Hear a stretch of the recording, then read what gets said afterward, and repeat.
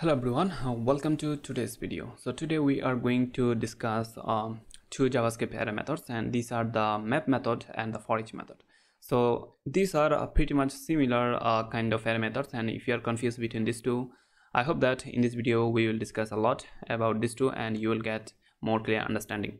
So let's actually see what we have here. So right now we have this array. So this is just a normal array, and first thing that we will see is the ForEach method.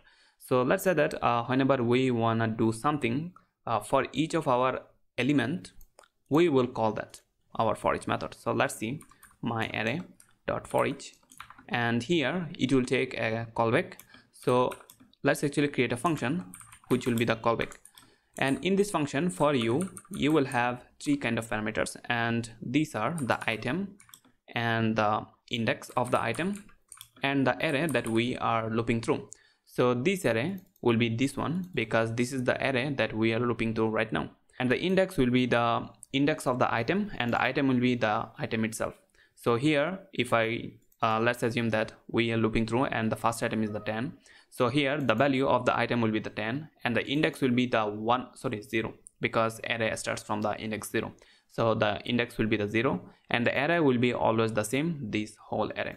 So that's what you get from this callback, and after that here inside the function you can do anything. So let's say that I want to console log something. So console.log, and here I will say the item is, and after that I will add the item. And here you can see in the console log I'm having this nice console log where I am having this console log 5 times because we have 5 items here, and for each of our item we are having the console log with the item itself. You can see beautiful. And also if you want to see the index, you can see the index here. So here whenever we loop through each of our item, we will get the index for each of our item. So the index for this one will be the 0, and it will go to the next item, we will have 1, and it will go on. And if you want to see the array, actual array, you can see the array. So let's say that console.log the array, and here you will see always the array is the same. And finally let's actually do one more console log inside this callback, and I hope that it will make it more clear. So I will console log all of these parameter here, and let's see. So if I do that, you will see for each of our item we are having this console log. So we can see whenever we are doing the first console log for the first item, the item is 10, the index is 0, and the array is this one, which is the same for each of our element. You can see because this is the original array and it will not change. So we will have the same array for each of our item, but the item and the index will be changed based on the item that we are having. So that's all. So this is really handy whenever you want to add any kind of event listener to buttons. Like say that we are having an array of buttons or any kind of HTML elements, and after that you want to add event listener. What you can do is you can add for each, and it will go through each of your button, and after that you can do any kind of action here. You can add event listener, you can add anything, or you can add any kind of attribute to the element, anything you want. So what we learned here is that ForEach will do any kind of action for each of your array element. So that's why it is called ForEach. Very simple. And after that let's go to our next method, which is the map method, which is really interesting.